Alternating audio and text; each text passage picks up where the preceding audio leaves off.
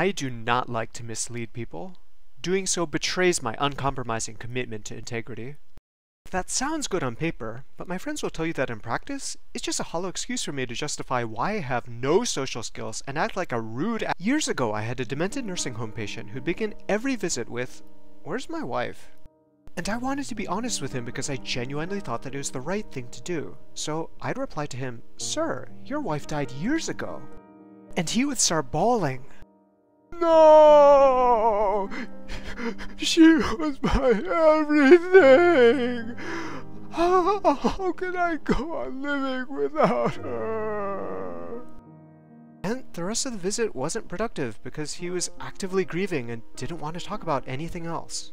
Because he had dementia, he wouldn't remember our conversations, so I suppose I neither lost nor ever established rapport with him. That said, every time I went to see him, I'd immediately cause him to start grieving all over again. Eventually, I'm a slow learner, I realized that I wasn't actually providing any therapeutic value to him as a physician. I was just torturing him out of some misguided commitment to brutal honesty.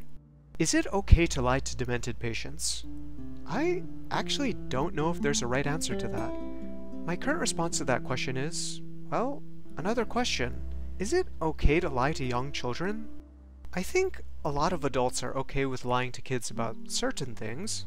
Kids don't necessarily have the capacity to understand all the information, so disclosing everything to a child isn't always healthy or helpful. Likewise, our patients with dementia won't necessarily be able to process everything that we say, so these days I'm not so forthcoming if I think it'd just be cruel.